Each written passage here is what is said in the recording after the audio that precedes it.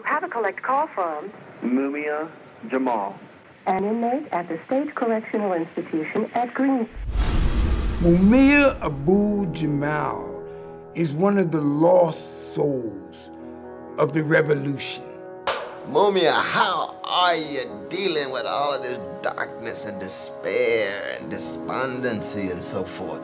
He said, let me read about it. I'll tell the truth about it. It's a living hell. It's a nightmare. They have contained his body, and they're trying to figure out how to shut him down entirely. They have moved heaven and earth to stop his voice being heard in the United States. I know a lot of political prisoners, and Mumia is locked down as hard as anyone I've ever met. But I've also never met anybody that has such a warmth and such a sense of humor and such a perspective on the world. Mumia Abu Jamal is a revolutionary person.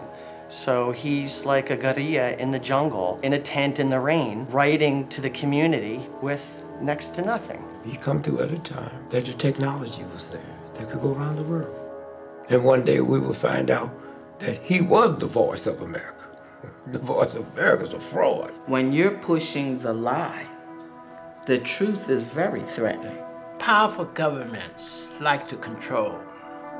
They love to control. And they love to silence people. They cannot silence Mumia. And he's somebody who the state of Pennsylvania thinks needs to die. We would not be who we are as African Americans of this day were it not for the Reverend, the prophet Nat Turner, who brilliantly merged the religious and the political, who didn't just talk about the world to come, but fought to transform the world that is.